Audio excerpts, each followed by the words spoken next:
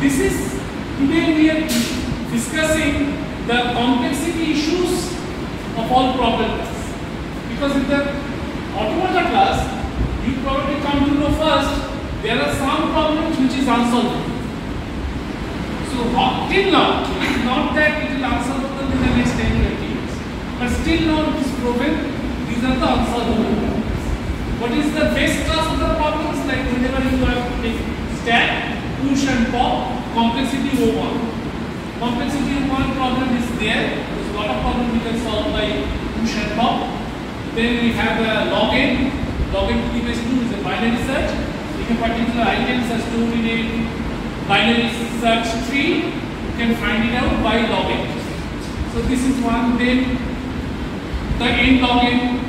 Then the merge sort. Then the n square, like your sort and other sorting algorithm like insertion sort, which is very famous.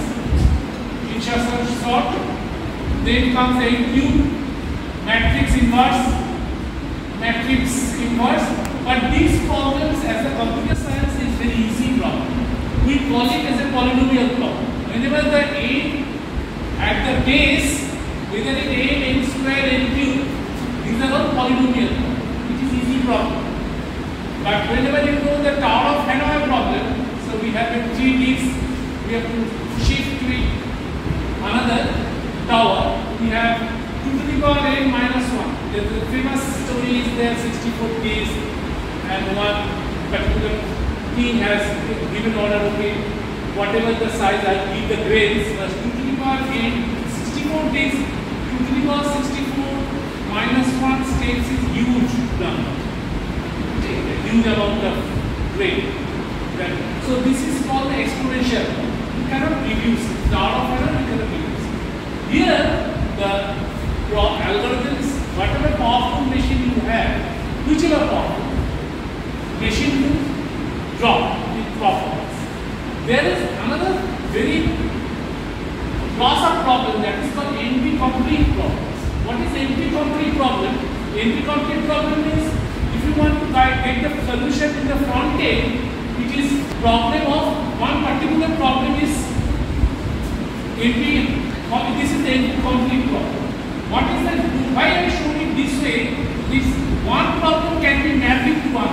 That is, if a problem is there, you can reduce it to problem B. If you can solve problem B, you can solve A to A, and that is the correspondence between 1:1. So that is problem reduction. So if all these problems, still now, if you have given a solution, you can check it into polynomial time. But it is very difficult to find it by forward prediction. And there are around 3,000 problems are there which are NP-complete problem. NP-complete problem means it is tougher than Tower of Hanoi. Tower of Hanoi here. But here, if you are given solution, you can check it in the polynomial. But there are other some problems which may be hard. That means, if you are given solution, it will also take time. To find it also take time. These are the major tougher problems. And here, even if the given solution, you cannot check it in polynomial. It might take exponential time. You take exponential time. And sometimes the problem algorithm cannot be found. That is the unsolvable problem. That we already covered in Halting problem. The Halting problem says you cannot test a program, give it a Turing machine, and guarantee it will always stop. We might halt, might not halt. Remember, Turing machine halts on both cases, on accepted states and also rejected states. If it stops, then it is Turing decidable language, which is a much subset of Turing recognizable. What Turing recognizable, it will stop in accepted state, but if you give a complement of the language which is not accepted, it might accept, go to the reject state or may looping. So this is what we call this the Turing machine. This is called the Turing recognizable language, and we can map it with natural numbers. So we can number in all Turing machine all over the world, giving a name 1, 2, 3, 4 like this. The counting infinite, but there are many other sequences, sequence star, which So coming back to this one, here we can see that our regular language you can map it by polynomial algorithm ON, because parsing can be always done by this is ON. Because any language if you take ON cube, no use. This is ON parsing. Same it is true for this programming oriented language. This is also ON. But generally all context free grammar, this is ON cube, which is not acceptable for programming. But if you go for context sensitive grammar, it will NP complete problem. Very difficult to find it. So this is NP complete class. So that is absolutely no for programming languages. Whenever you need a such compiling jobs, and if it takes inordinate amount of time for parsing, so that is this kind of language like context sensitive grammar, and upon this all are unsolvable. Parsing is almost unsolvable. So this kind of language, Turing recognizable, Turing decidable, it is only related whether accepts or rejects. We don't want to make it as a programming language, as a part of programming language.